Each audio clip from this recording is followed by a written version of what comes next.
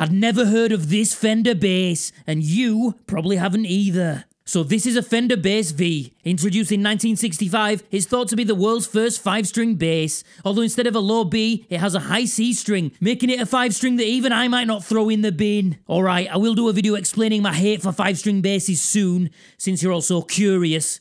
But you know, why make one video when you can make two? The odd thing about this bass is that it only has 15 frets, making the highest possible note the exact same as Fender's 4-string basses. But bizarrely, it's actually 3 inches longer than a precision bass. I'm not sure how that works. And this is the part where I'd love to bring one out and demo it, but I don't have one. So here's excellent bassman Andy Irvine to show you how it sounds.